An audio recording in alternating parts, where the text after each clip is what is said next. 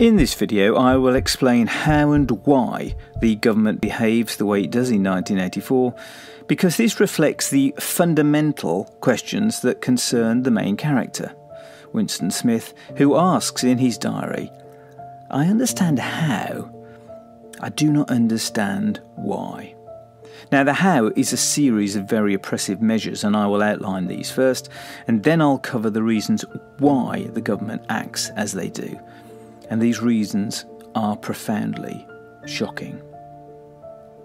Following a worldwide nuclear war in the 1950s, the world has been divided into three main blocks: Oceania, Eurasia and East Asia, with a fourth area, you can see marked in grey, that often changes hands as one or the other bloc takes temporary control of it. Now, Oceania is governed by the party, and what we learn is that the population comprises three groups. The inner party, about 2% of the population, are the top layer of society. They're described as the brain of the state. The outer party, about 13% of the population, are bureaucrats and administrators like Winston Smith. They're described as the hands of the state. And the remaining 85% are the proletariat, or proles, who are described as natural inferiors who must be kept in subjection like animals. Now the party believes that any major threat to its rule would come from the inner or outer party members because they're educated. So these are the groups that are the focus for government control, and the state controls them in four ways. It controls their behaviour by monitoring them 24 hours a day. There are two-way telescreens in every apartment and at every office, so there are cameras and microphones wherever a person goes. In fact, as Winston puts it, you had to live in the assumption that every sound you made was overheard and every movement scrutinised. In addition, they're reminded that they are being watched by large posters around the city that say, "Big Brother is watching you." The party also controls facts by controlling what people are allowed to watch and listen to, and by continually rewriting history. In fact, rewriting history is Winston's job. And manipulation of the past is essential to make people believe that the party has always been right. The importance of this form of control can also be seen by the fact that the word past is mentioned 108 times in this book. And it's why one of the party's slogans is, "Who controls the past controls the future, who controls the present controls the past." The party also controls words. It knows that people cannot think without words, so it's created a new way of speaking called Newspeak, which involves destroying all unnecessary words. As Winston's colleague Syme says, "Don't you see that the whole aim of Newspeak is to narrow the range of thought?" So the aim is that in the end, no one will be able to even think something that the party doesn't want them to think, because the words won't exist. The fourth way is via control of the emotions. The party discourages love between men and women. It discourages sex unless it is for the specific purpose of creating children. And it discourages children from building relationships with their families. In fact, children are taught to spy on their families and to report them to the authorities, undermining the traditional bonds of love between parent and child. This is the world that Winston Smith is forced to live in, and shows how the state controls inner and outer party members. But the more important question is, why do they do it? Now, the first indications of why can be seen when O'Brien, a member of the inner party, gives Winston a banned book. It is written by Emmanuel Goldstein, who was a former leader of the party and is now regarded as a traitor. Goldstein's character is most likely based upon Trotsky, the Russian revolutionary leader who was exiled by Stalin.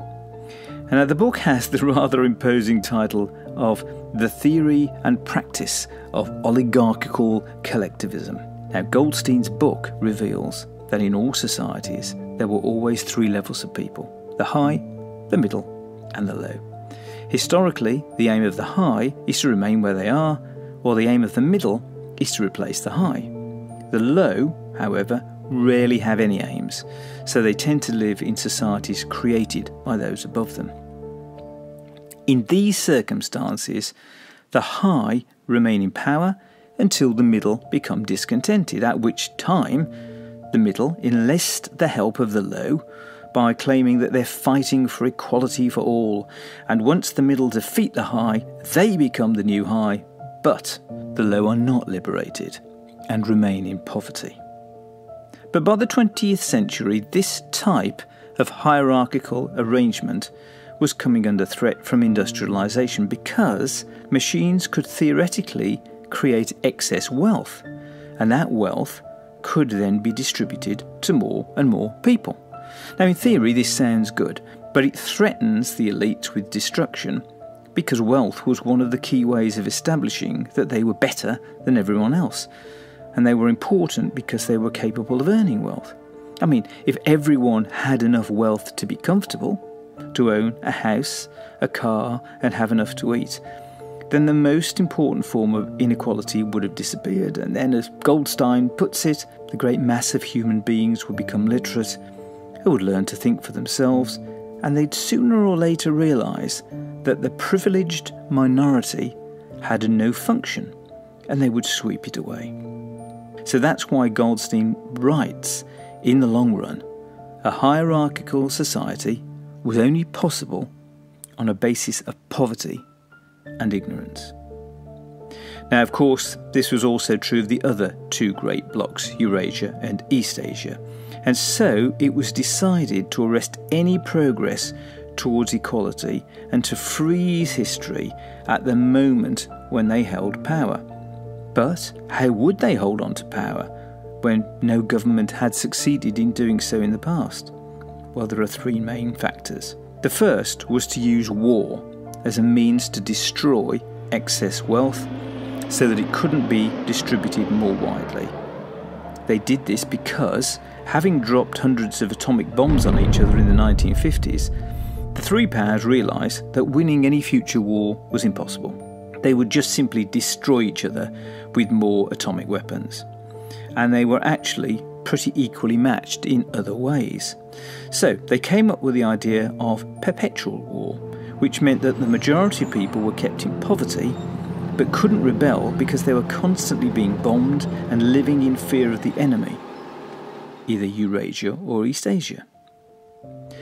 The second idea is the idea of oligarchical collectivism, which actually sounds much more complicated than it is. An oligarchy simply means government by the few, and these few, as we've heard, like to take as many of the resources as they can. This would normally create envy and rebellion amongst the middle classes. So to avoid this, the party decided to take all property into collective ownership. So this means the state owns everything, and no one owns any private property. Now, this is essentially a sleight of hand move that allows the governing elite to say that although they have nice places to live and other benefits, they don't own those things. So that's why Goldstein writes, it had long been realised that the only secure basis for oligarchy, which is government by the few, is collectivism. Wealth and privilege are most easily defended when they are possessed jointly. So, although property was now actually concentrated in the hands of far fewer people than ever before, the new owners were the state instead of a mass of individuals, and the party was able to do this because it was seen as an act of collectivism. So oligarchy continues by dressing it up as taking property into public ownership. Now, the third critical element was the availability of technology to enable 24-hour surveillance of the citizens, where no previous government had possessed this power. And in addition, they could transmit official propaganda and close all other channels of communication. Now, this means that the possibility of enforcing not only complete obedience to the will of the state, but complete uniformity of opinion on all subjects now existed for the first time. This is a critical point. It is the combination of monitoring plus ensuring people only see and hear what the government wants them to see and hear that allows them total control. So to recap, Goldstein says there are only 4 ways in which a ruling group can fall from power. 1. Conquered by a foreign power. 2. It governs so inefficiently that the masses are stirred to revolt. 3. It allows a strong and discontented middle class to come into being. 4. It loses its own self-confidence and willingness to govern. Now, the first 3 of these, in 1984, are not really a threat. First, the major powers had decided to maintain a state of perpetual war and didn't try and conquer each other. Second, the masses are ignorant, they will never revolt. Third, the war has eroded wealth, so there is little or no chance that the middle classes will become discontented, because they don't really exist. So the only issue is the 4th group, the ruling class, and the possibility that they might become discontented. And the answer to that problem is education. It is a problem of continuously moulding the consciousness, both of the directing group and the larger executive group that lies immediately below it. That larger executive group includes Winston Smith, and this is how and why he becomes a target for the thought police, as he's a threat to the party's rule and must be re-educated. Against this background, the everyday reality of why the party seeks power is stated by O'Brien as he tortures Winston. The party seeks power entirely for its own sake. We are not interested in the good of others. We are interested solely in power. And the purpose of re-education isn't just getting people to agree with the party. It's about tearing human minds to pieces and putting them together again in new shapes of your own choosing. And what O'Brien then tells Winston is shocking in its truthfulness.